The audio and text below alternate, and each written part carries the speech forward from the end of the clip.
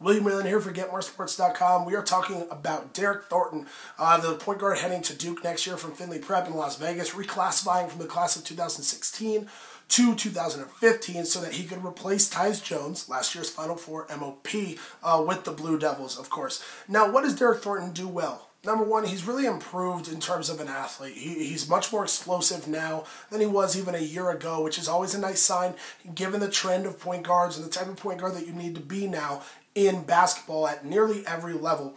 He can certainly score the ball in terms of getting guys off the bounce, stepping back in the mid-range, knocking things down. He's an evolving three-point shooter. Form, I think, has a little bit of ways to go, but most of the mechanics are there for him to gain consistency in that regard. Another thing that he does so well is feel. I mean, he knows how to get a defender moving from one way to another. He can dictate the pace of a game very well.